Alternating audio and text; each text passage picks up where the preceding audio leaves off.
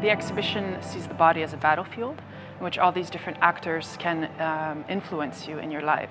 So it takes the form of a fair, and it has different chapters that talk about the most intimate and also the most essential aspect of your life.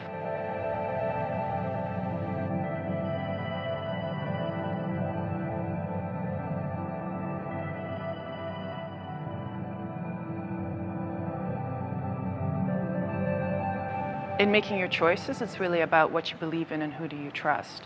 So you see also a lot of fake innovation in the exhibition, and you also see other quick fixes, like perhaps some policy like Danish VAT tax and how to lower obesity in a society. All these are innovations, but you either have to believe in them or not.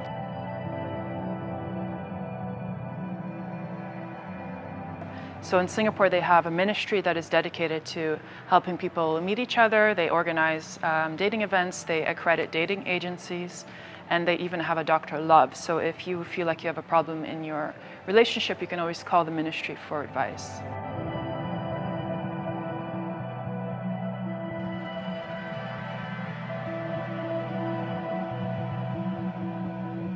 And you see these different actors, companies, and governments, they have a different relationship with you and how you make choices. So some are more coercive, some is not about choice, it's about by force.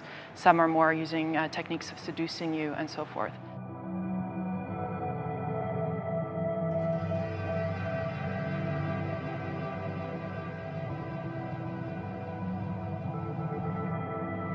So for instance, what you see in the chapter of death is the fact that there are discussions about euthanasia, so whether or not we have the right to die.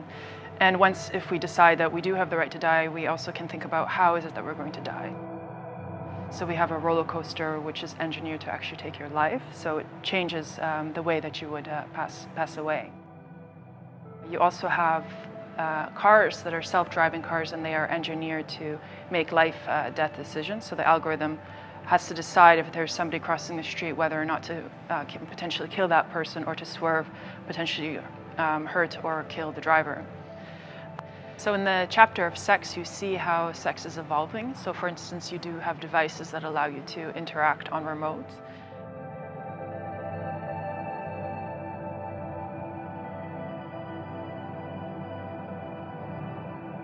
I hope that visitors do think beyond the products and the services or the policies that are being presented, but also think towards what those actors' interests are.